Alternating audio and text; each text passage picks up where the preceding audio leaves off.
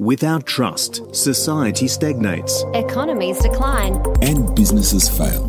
My Security Media believes through security, trust between individuals, organisations, and government can be maintained. Welcome to the Cybersecurity Weekly Podcast. Hi, I'm Murray Morgan, and welcome to the Cybersecurity Weekly Podcast. This is the second interview from last week's ASA conference in Sydney.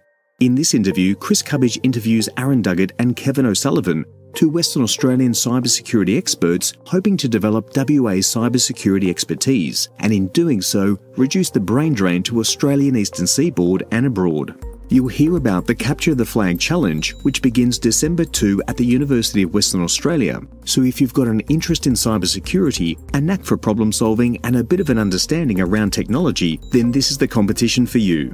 A return trip and accommodation for 4 to B-sides in Canberra could be yours. Now, here's the interview with Aaron Doggett and Kevin O'Sullivan. Great. Thank you for joining us. We're back on My Security Media. This is our new podcast.